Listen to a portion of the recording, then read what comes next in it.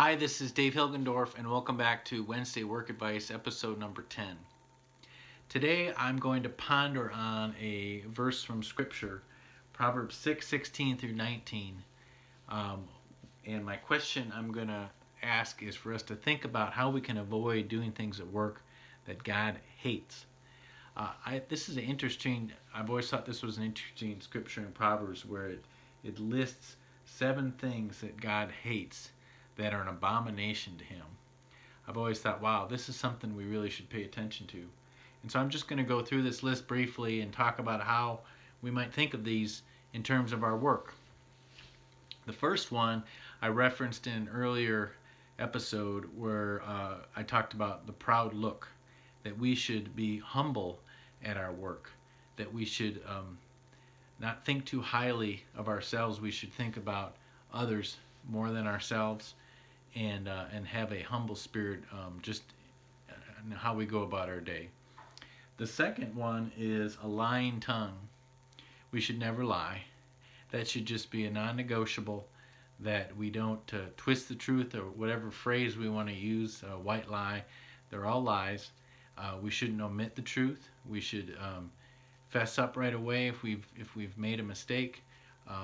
If we're talking about our product, whether we're in sales or whatever our job is, we should be honest in how we represent the truth to everyone we deal with. Third is hands that shed innocent blood. How do we apply that to our daily work? Well, I think we can do harm to others with our words and how we treat others, and I think that would apply here.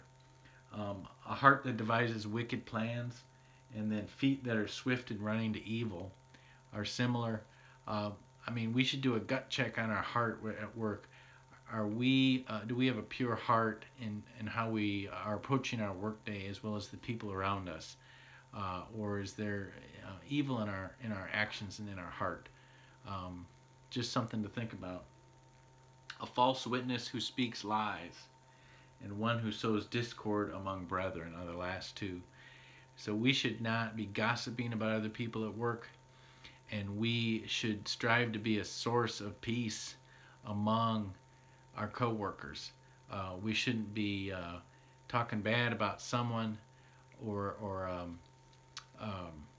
doing anything that might create ill will or discord among the people that we work with. We should try to bring people together as much as is possible, as the Bible says.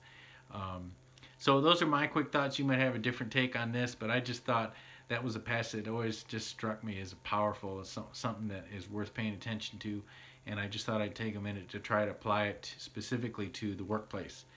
So thanks a lot, and we'll see you next time.